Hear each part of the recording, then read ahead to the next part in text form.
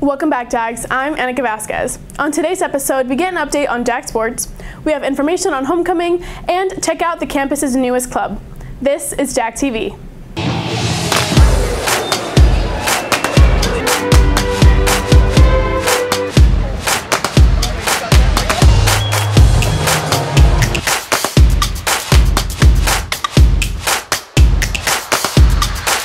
The new crochet club on campus is getting people hooked on a new skill. Here's Riley with the new story.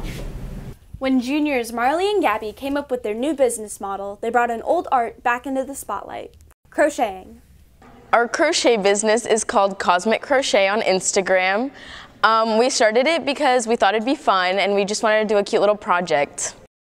Because it's something I can do with my good friend here, and it's something that I've been doing for a long time and I would like to stick to, and so it's just important to me because it brings me closer to people. And they aren't the only ones who are finding community in this hobby. Not just for experienced crocheters, the campus now hosts a crochet club that hopes to get more students hooked on this craft. Started by art teachers Dominique Flores and Christine Dallahan, Crochet Club has already gained a large following of both beginners and seasoned crocheters.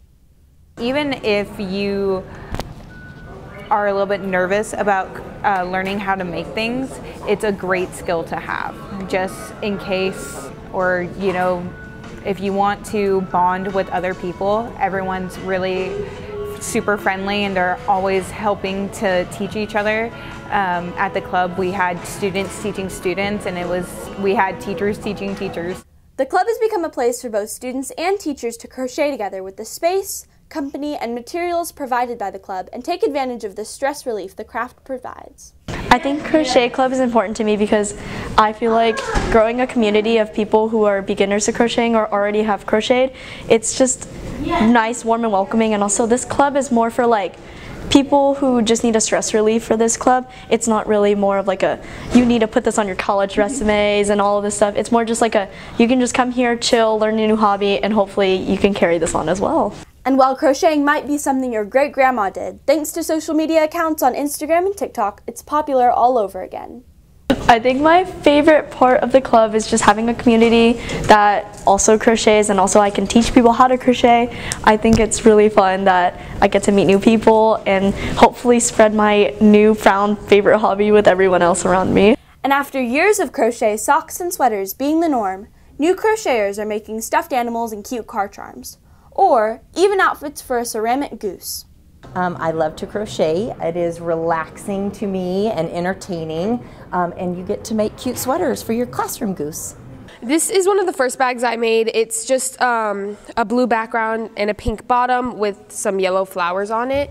It's not on our shop, but it is just one of the first things I had made. I love making things for people. I love making like bags or hats or clothes or stuffed animals, anything. I feel very proud to wear something that I have made or have something that I've made and people compliment it, and I'm like, thank you, I made it myself.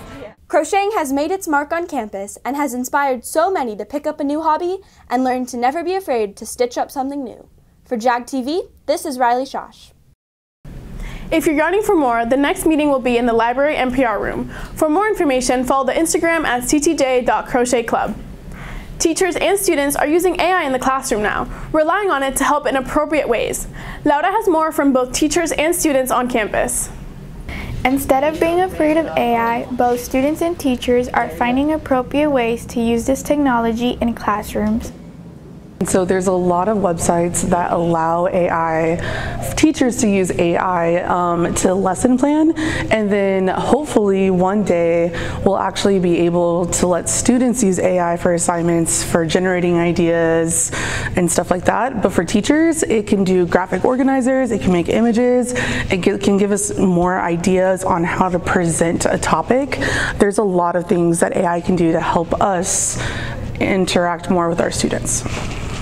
According to Sanchez, AI is best for taking care of basic tasks, which allows her more time to engage with students. So I love being hands-on with my kids, but if I spend a whole lot of time outside of class trying to make assignments, trying to do stuff, then I don't get to interact with my kids as much when I'm in the classroom. So because AI makes stuff easier to do for me or quicker, then I can focus on speaking with my students and interacting with them more. So it allows me to be closer with my kids. And students are finding that AI can help with test prep. Well, when I was in APUSH and I didn't understand something in a textbook, I could ask AI to explain it for me. There's also really good resources that have AI embedded into them, like Note and Quizlet, so you can make your own flashcards because it's a very time-consuming thing to do. Like as long as you follow the policies of academic integrity, and it's going to help you out. Of course, students need to understand that while AI can be useful in some ways, they still need to avoid relying on it entirely. Try to like type in a prompt, and it's just giving me like this obviously AI generated like text where it's just like it's such big words that like no regular high schooler would ever use. So yeah, there's definitely like you could definitely tell the difference between like AI and then like an actual person. So yeah. With math and science concepts, I feel like it doesn't completely grasp it yet. So it's better to look for help in like with your teachers or other peers. Currently, NEISD is updating the district's academic integrity policy to include AI. So I'm really looking forward to having students use it in different ways in the classroom because I think that's going to be really cool, and I also think that's the future. Like, y'all are going to have to use that in your professional careers.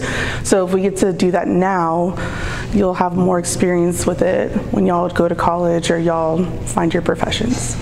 With sites like Google and even Amazon boasting their own AI tools, everyone needs to get on board and figure out how to tame this technology. I think AI can be implemented in so many different things that we don't even know yet. Like I feel like with AI there's so many different possibilities that haven't been discovered yet or haven't really been like, you know, released to like the mass like public yet. But definitely in the future I feel like it's going to be like a staple for just like basic technology. For JAG TV, this is Laura Andrade. And here's the Reyes brothers with JAG Sports. What's up, Jags? Welcome back to JAG Sports. This week we bring you action from the pool to the field. This is JAG Sports. And here comes the shotgun.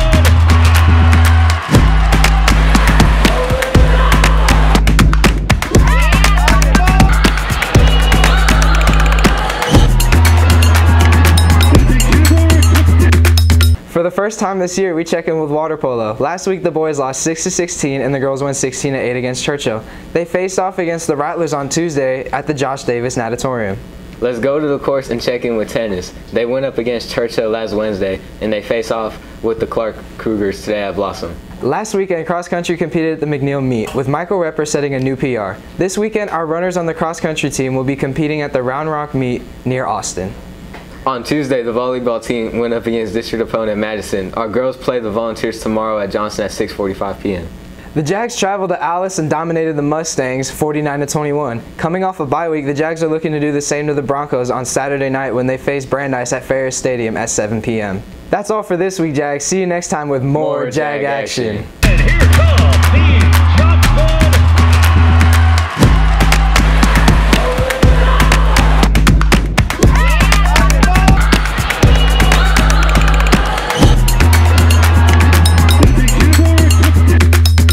Homecoming is next week. I checked in with Student Council to find out more about this big event. As October approaches, so does the annual tradition of homecoming. This year we talked to STUCO members to find out some changes, fun facts, and tips for the big day. This year we decided to move it back farther in October because in the previous years it's been in September and it didn't give us enough time to set up. So it gives us more time to set up decorations and everything. This date change also played a role in the theme of this special night and the days leading up to it. Leading up to homecoming, there will be dress-up days every day of the week. Right now, I think we have neon, camo, we'll probably have country, and then class color day, of course. So it's just really fun to be able to kind of get hyped up before the actual dance. And then that Friday before, on October 4th, we have our homecoming game, which is really fun because everyone kind of dresses the theme and hopefully we win. And then we have homecoming on the 4th and the 5th, so yeah. Like any tradition, there are things that never change. Homecoming is no different. So the ticket includes getting into the dance and also one of the shirts that you can buy. It also includes the DJ when you're there, the band, and the experience, but you have to pay extra if you want, you know, concessions or Kona Ice or stuff like that.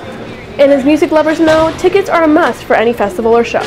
Tickets can be bought starting this week, so September 16th, until the date of homecoming, October 5th. So every single week it'll be a $5 increase. So this week it's $25, then $30, $35, and then at the door you can buy them cash only for $40. In the JAG Shack. Yes. Day of, make sure to bring some friends and dress in your most colorful and outgoing wardrobe to be ready for the spotlight. If you have any questions, make sure to ask any Stuco member. And don't forget to bring your ID and ticket if you're attending the dance.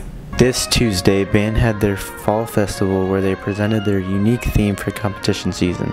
The theme of our program is called Jade, and it has to do with jade the stone, jade the color, and we have many different colors that come out through the show and different sort of personalities. Fall Festival invites all NAISD bands to perform for fans and gives all bands a chance to fully stage their contest shows. And so some of the specific things I look for in improvement from rehearsal to rehearsal are, can I hear all of the parts? Does the music sound beautiful? Does it sound transparent? Does it sound more beautiful than it did yesterday? Are the parts in balance? Is anybody sticking out? Is anybody backing off too much?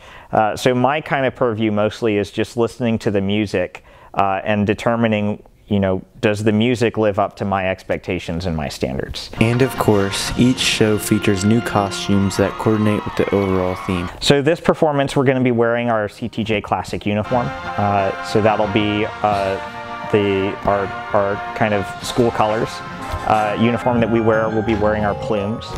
It is not the same uniform that we're going to be wearing in BOA San Antonio, for example, at the end of the season. Those uniforms are still coming in, but those uniforms will kind of more encapsulate what the theme to the show is. The band will travel to San Marcos this weekend for their first contest of the season. For JAG TV, this is Mickey Hutchings. And if you're looking for something else to do on the weekend, Elijah checked out a local mini golf place with a twist. In an unassuming strip mall is a local business that's added a twist on the mini golf experience. Located on Bitters near Blossom Athletic Center, Cosmic Mayhem is a full 18-hole course that glows in the dark by black light. Even the balls glow. For $12.99 a person, you can play the course that's heavy on the sci-fi and space theme. And when you're done on the course, if you're 18, you can try your hand at axe throwing. This facility has 30 state-of-the-art lanes with different levels and challenges. You can get one per hour for $24.99 a person.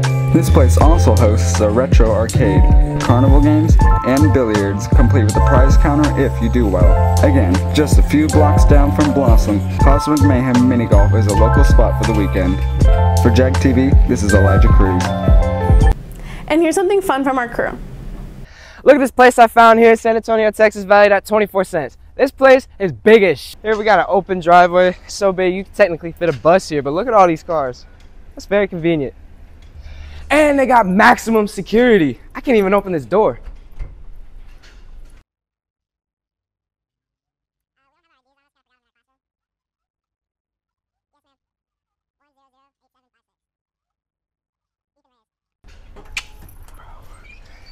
And this place has a wide open interior. Like, look at all the space you have. Not one, not two, but 3 floors. Hot. Run around the school for what? I don't even like this school. You can't say that, bro. You can't say that. Down at F-Wing for our female audience, we have our fashion class. Right across the hall for our wannabe Gordon Ramsays, we have our cooking classes. That's it. And this estate comes with a free art piece. It's a cat with spots. And here in the E-Wing on the 2nd floor, we have our business classes. And as you can see, I'm always dressed for business. Yo, this library biggish. Yo, this band hall biggish. Skinny doorway. This auditorium is biggish. Dining area, biggest. Oh yeah, here's the in-home office space. Again, biggish. Just know I was completely safe and willing with this. But it's a perfect place for a basketball hoop. Boom on your head. Look at that, wide variety kitchen. Come on, man, munching all day. This school also comes with Lincoln Mickelson. What in the world? Big Pookie. Yeah, school tour. That was the Johnson home tour. Thank y'all so much for watching. See y'all later. For more updates before our next show, be sure to follow us on Instagram at JAG Student Media or on our YouTube at JAG TV. That's all for this week. See you next time, JAGs.